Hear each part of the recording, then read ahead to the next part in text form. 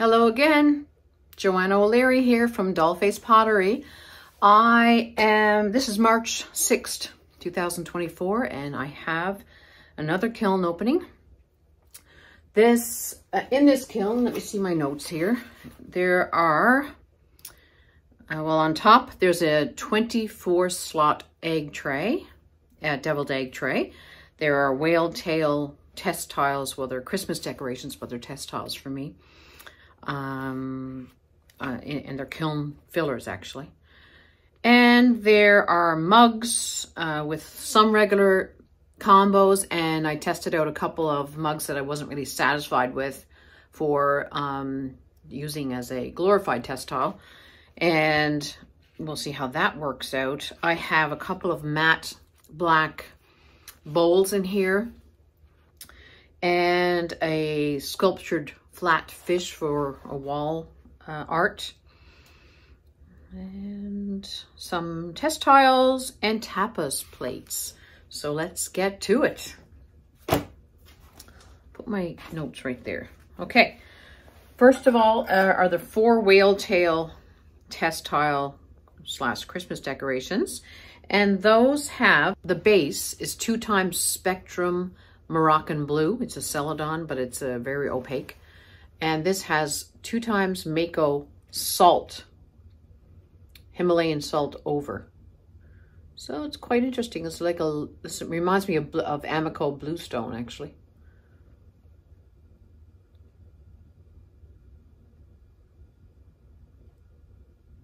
A little bit of micro crystallization there.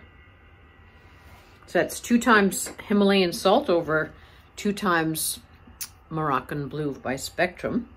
So the base on all of these whale tails is Spectrum Moroccan Blue. So this is Spectrum Autumn Purple ×2 over the Spectrum Moroccan Blue. Now the Spectrum Moroccan Blue didn't turn out really dark like it normally turns out, because I think the kiln probably ran hotter than normal. Normally it's cone 6 with a 15-minute hold, and that's what I did with this one. But I'm thinking because it took so long, it ran hotter. So this is Spectrum Autumn Purple over Moroccan Blue. Next one is Amico Textured Turquoise over Spectrum Moroccan Blue.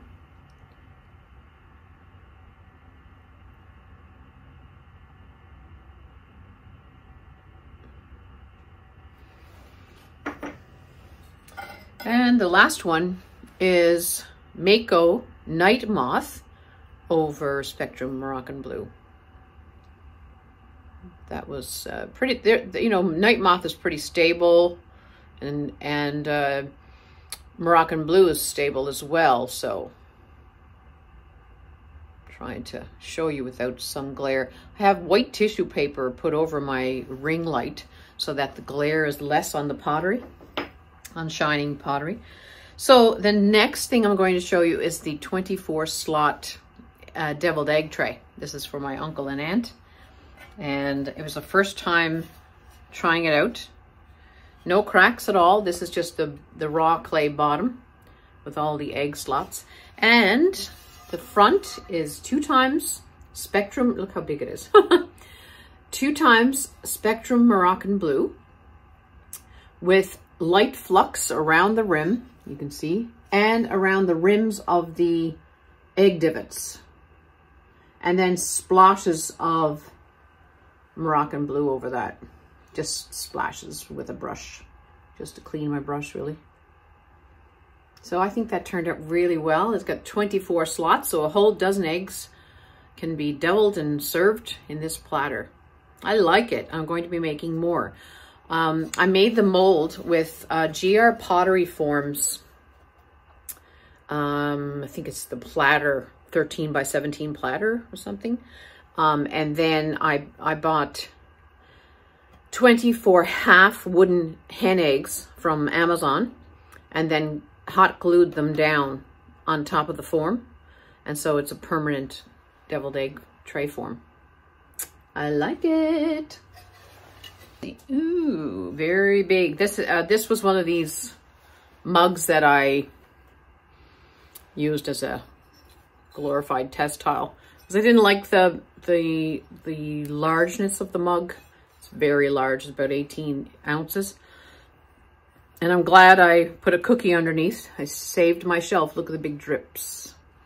So it is Moroccan blue as a base with some iron luster over and Spectrum Sangria on top. This is where all the pink and everything is. Then some Pearl White by Spectrum. Pearl White runs like the dickens, so keep that in mind. And I will certainly keep that in mind for future mugs. Anyways, nice colors, but it's trash. Again, this is fish mugs. I colored in the fish, like with some watercolor technique with pink on the top and then some green on this part of the fish. This is Blue Midnight ×2. So you'll see the Blue Midnight here.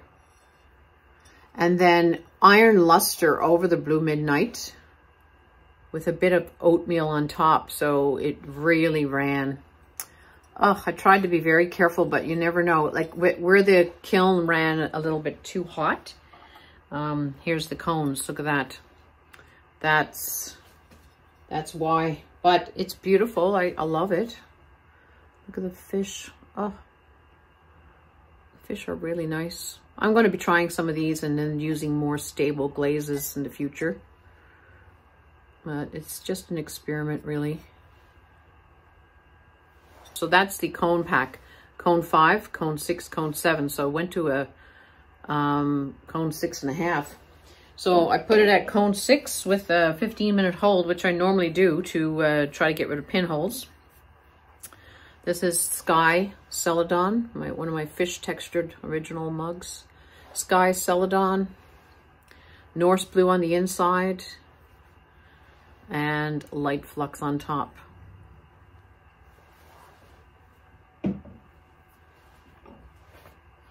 Same with this one. Norse blue on the inside. Sky Celadon. Of course, I have obsidian into the texture and then white back. And the light flux and Norse blue on top.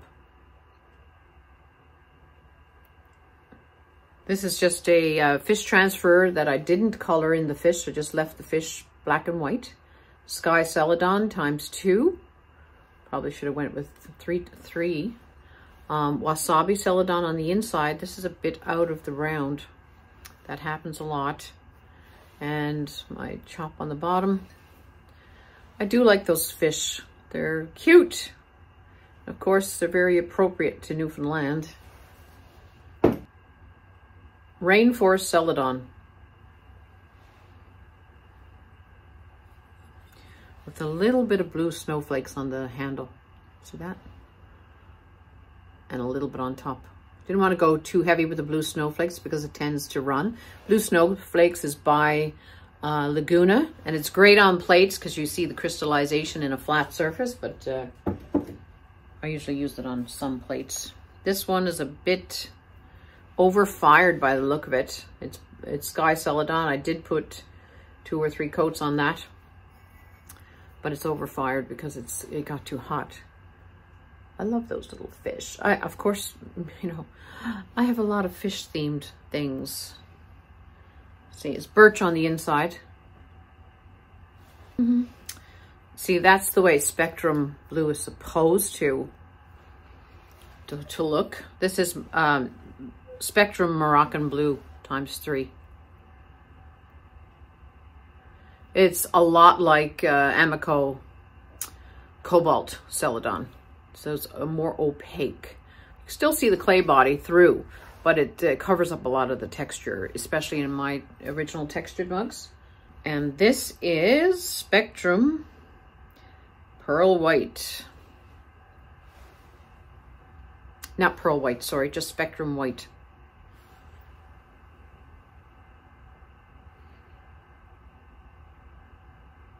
Good for the inside of a mug.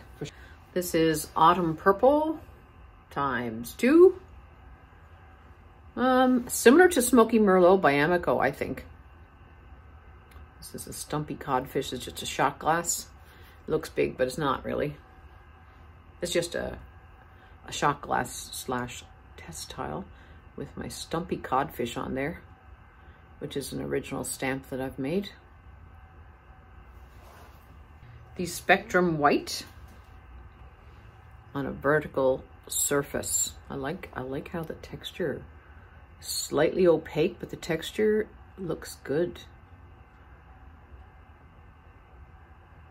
That'd be nice on a dinner plate or something with some texture on the rim.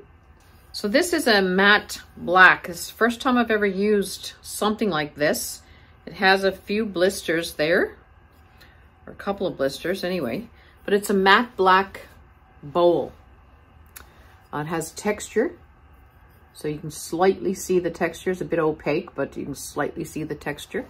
And a matte black, of course, has less glare. It's kind of a satin finish. Satin Matte Black by Amico. So that's 3 times. And there's a little blister there. It's not a pinhole, but it's a blister. But, you know, a satin matte dinnerware is a real thing, craze right now. But what I'd do probably for a plate is I'd probably make a streak of clear, just to accentuate, just to have something to, a focal point, really. I like that. The texture was very heavily textured, but it's barely being able to be seen, really. It's cerulean ×2 over Maaco sandstone. I don't like that. Not my cup of tea at all. But, you know, that's what test tiling is for, hey? This is just 2 times sandstone by Maaco. So the sandstone has those crystals in there. You can't even see my poor old stumpy cod. He's in murky water by the looks of it. This is Cerulean Celadon by Spectrum on the inside with pearl white over, 1 times pearl white over. Not too fussy about that either. The cerulean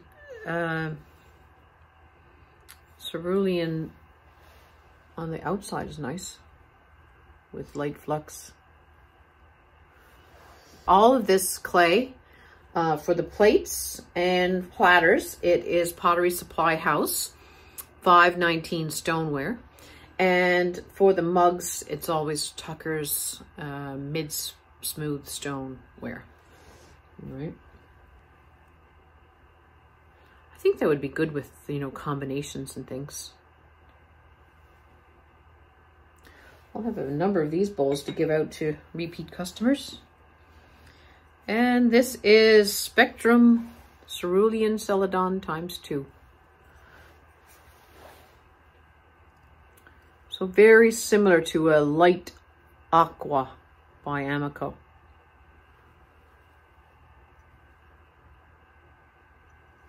This shelf is a sculptured fish I've done from, I don't know if you're familiar with Vaughan Smith in Nova Scotia, but he does a lot of sculptured fish on the side of his pottery shop or pottery studio or gallery. I'm not sure if his studio and gallery are the same building, but you know, that makes people stop and go into his shop. It's a really smart thing. So anyway, I wanted to fool around, you know, February blahs. Oh, this is hot actually. So there it is. Oh, I love them. Yay! So he has 2 holes, one right here, so they can put screws in there. I'll probably put him on my shed or something, or yeah, neat. So what I did was I used what do you call it? Underglaze, yeah, underglaze on the fins and the fins, and then his face first, and I did that at the leather hard stage, and then bisque fired it, and then that kept the color. So then I just put some clear over the fins.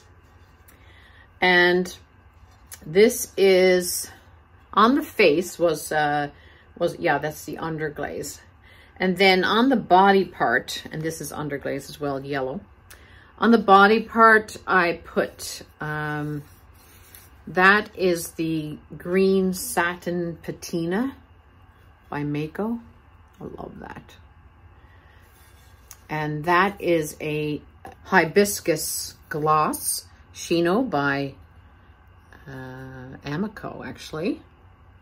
This is the satin patina ×1. This is the satin patina ×2. What else is there? That's just clear. And this here is just the underglaze that I used. The Spectrum underglaze. Stroke and coat, I mean. Maaco Stroke and Coat underglaze here. I love him. He's so cute.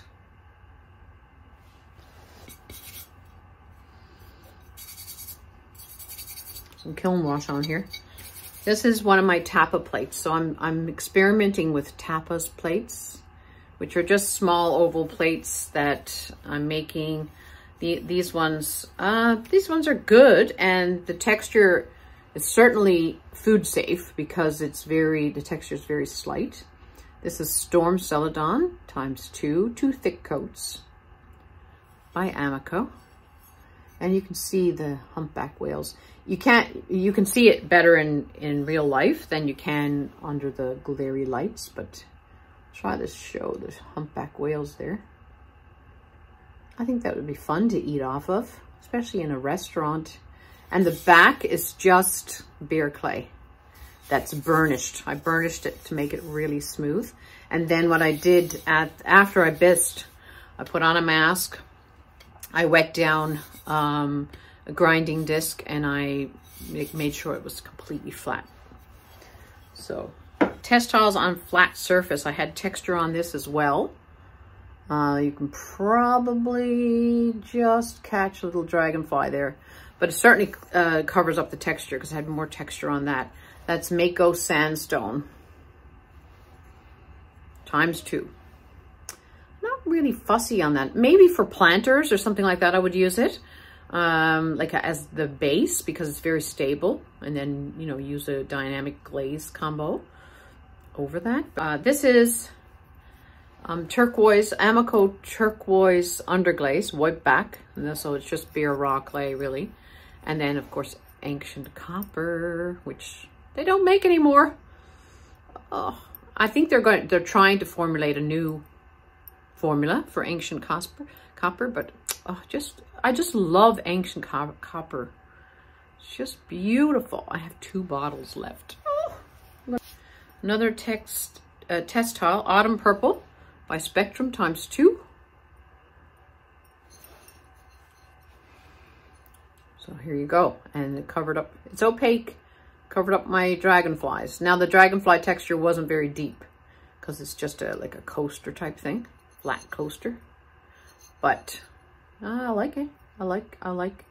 It's very similar to Smoky Merlot to me. Oh, wow.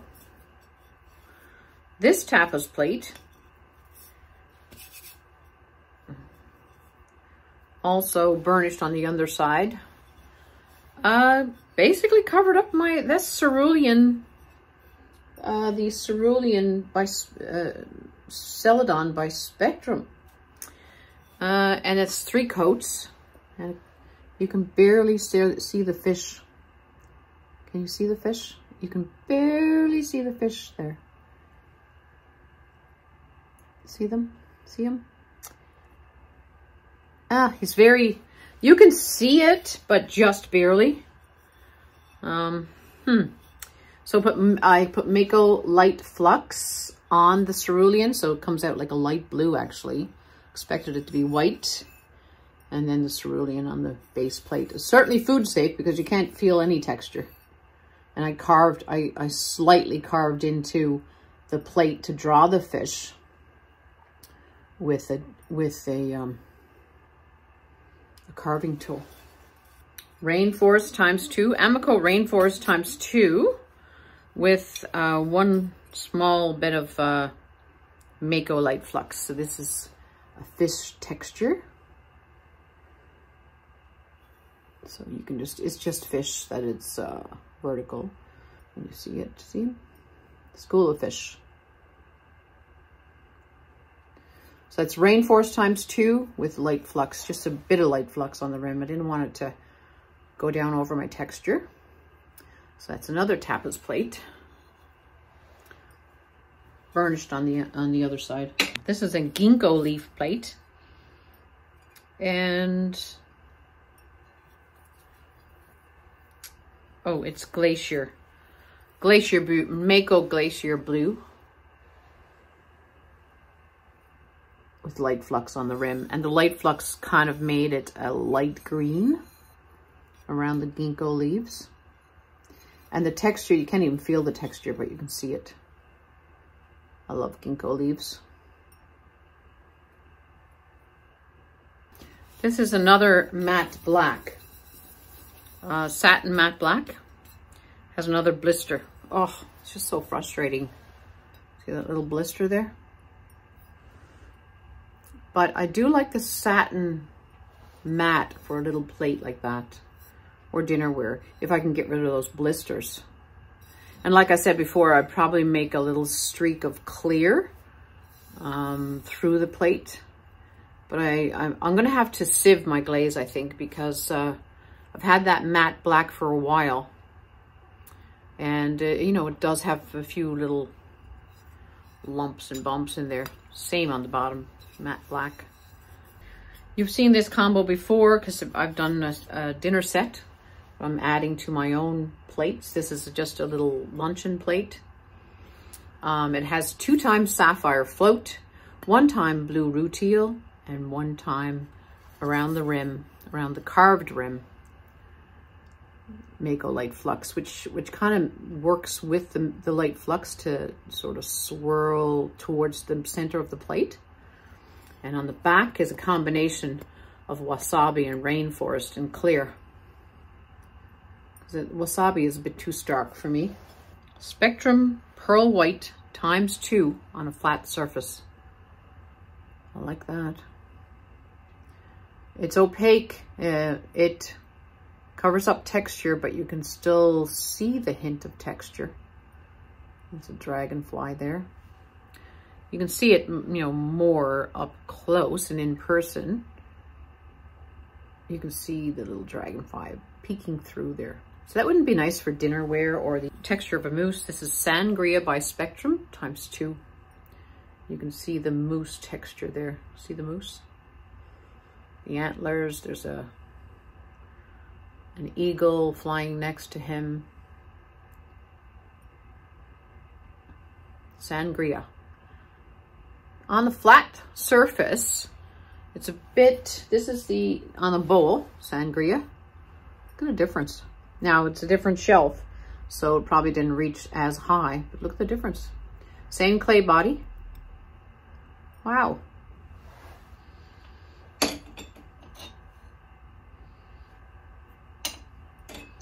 You know what this is? This is Autumn Purple, and this is Sangria. Huh. Yeah, because I'm just comparing the Autumn Purple to the Sangria here. Autumn Purple, Sangria.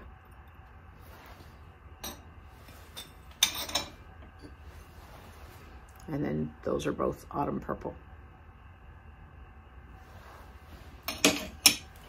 One more. Cerulean Celadon ×2 for this little coaster, little cute coaster. So it's not a big shine on this Celadon. It's like almost like I guess with more layers. It's only 2 layers, but it certainly covers evenly. This was just a little tester coaster. I use coasters a lot in my home. So any test tiles that I make like this that are totally flat, I'll use them as coasters. So this is just a sgraffito carving with Spectrum Cerulean Celadon ×2. And that's it, folks. You know, a lot more to this particular kiln opening. Let me know, comment on what your favorite piece is. That's what I like are the tapas plates, for sure. The tapas plates, my regular dinnerware luncheon plate. Of course, the fish is my favorite, one of my favorites, and this was the first time ever me making an egg tray, so I have to say that this is my favorite. So until next time, I promise I will get to my demo videos for making clay. It's just that I've had, you know, I've been doing a lot of glazing lately because I'm trying to get rid of all my things on my bisque shelf. But this was a new make. So anyways, until next time, bye.